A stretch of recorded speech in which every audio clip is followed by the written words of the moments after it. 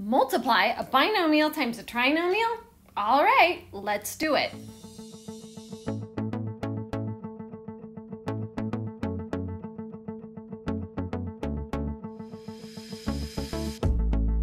Notice when I distributed b into the trinomial, I wrote the factors in alphabetical order. Now let's go through and simplify. Remember, we can add like terms. Well, those two add out to 0, and those add out to 0. What am I left with?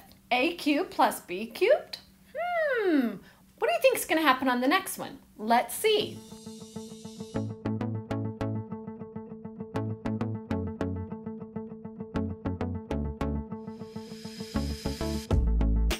You probably had a good guess on this one. Now it's a cubed minus b cubed. How can we use this to learn to factor a sum and difference of cubes? Let's look at the pattern. So if I have a cubed plus b cubed, we know it'll be a binomial times a trinomial. Then we just have to figure out what signs go in the binomial and trinomial. From above, I know it's a plus and then a minus and a plus.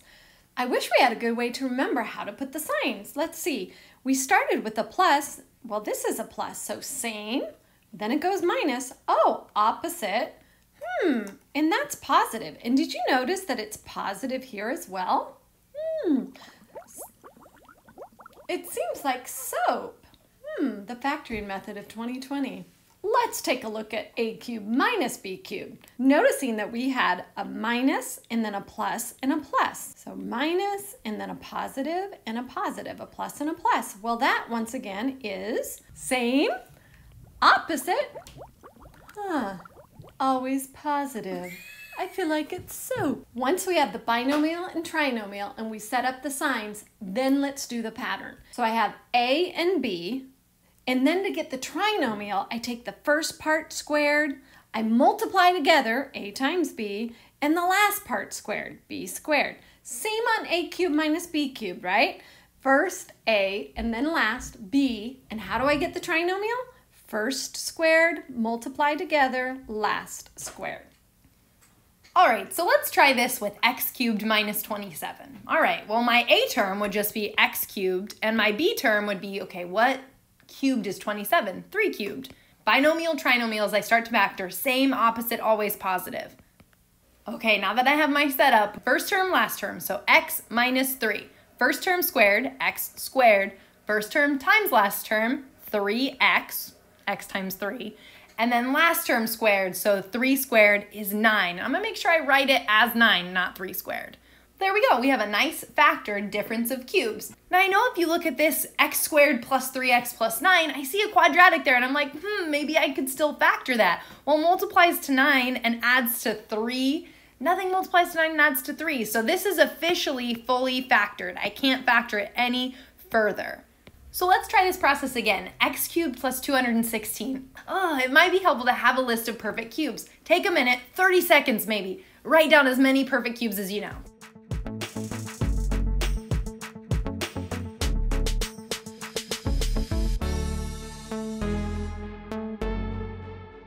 Well, it looks like 6 cubed is 216. So I can write this as x cubed plus 6 cubed equals, and now I got my binomial, trinomial, being sure I say that, same, opposite, always positive for my signs. Go factor it.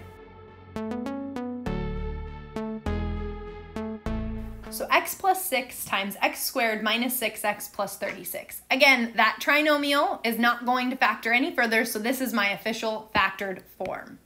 Feels like we're getting the hang of this, doesn't it? But look at number 3.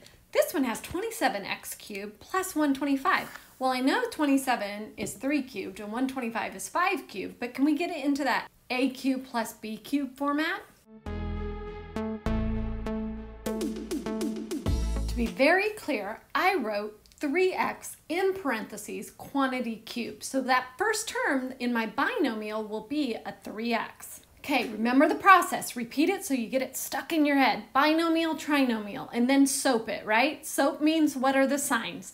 Same sign, opposite sign, always positive. After I have that, 3x and 5, first term squared, be careful. First term squared, 3 squared, x squared. So 9x squared. Multiply together, 5 times 3x, 15x. And last term squared, 5 times 5, 25. Number 4 has me scared. Not really. It has an x in it and a y in it. It's okay, they're both cubes. And 343, I'm glad we did that list. So that's 7 cubed, x cubed minus 6 cubed, y cubed. That means the a term will be 7x and the b term will be 6y. Alrighty, what do we do now? Binomial, trinomial, soap it, go.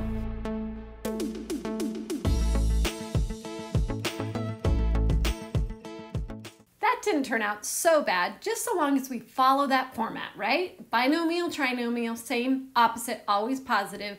First term, second term, and then first term squared, multiply together, last term squared. Oh, looking at number 5, I have that negative first term. That's a little different than the other ones. So maybe on this one, I could start strong, factor out that negative sign, and then start using soap.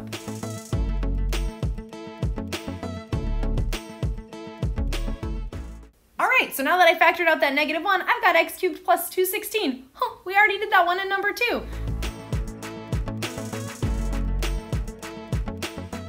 All right, so I've got negative x plus 6, x squared minus 6x plus 36. The only thing we have to really be careful about in this problem is to not drop that negative 1.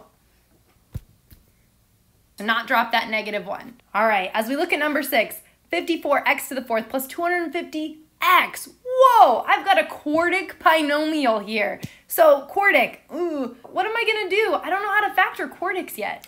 Start strong, start strong. Look, both terms have an x in them, so I can factor out an x. Does anything else factor out? 54 and 250. They're both even, so they're divisible by 2.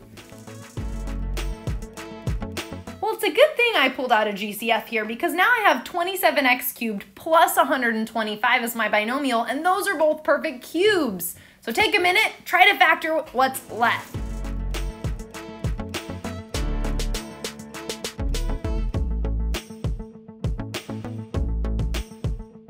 All right, check your factored form. Make sure you didn't drop that 2x, and really check your trinomial. Do you have 9x squared minus 15x plus 25?